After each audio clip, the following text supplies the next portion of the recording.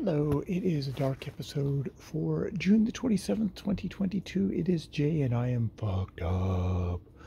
And no, I haven't taken up drinking or drugs. Well, there's a drug involved. You can tell I'm over 50 and geezly old. I got Shingrix, which is the shingles vaccination. I got my first of my 2 shots today. And my arm is sore, and I am feeling really tired and logy at this point in the evening.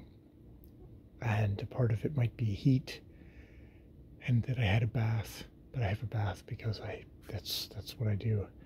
But I am feeling weird. My head is throbbing. I am super tired.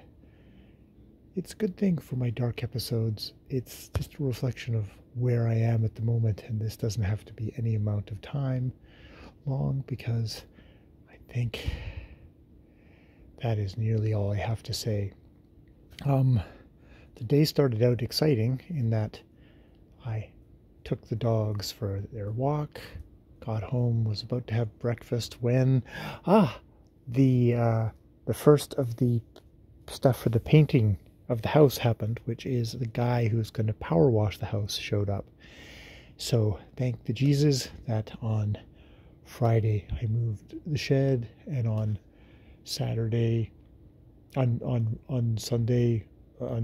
Saturday I moved the shed, and then on Sunday we did a lot of the other stuff. So all we had was the very, very back of the house, just a quick move stuff away, unscrew a couple of things, and within 15-20 minutes it was all ready to go, which is great because he was working at the front of the house.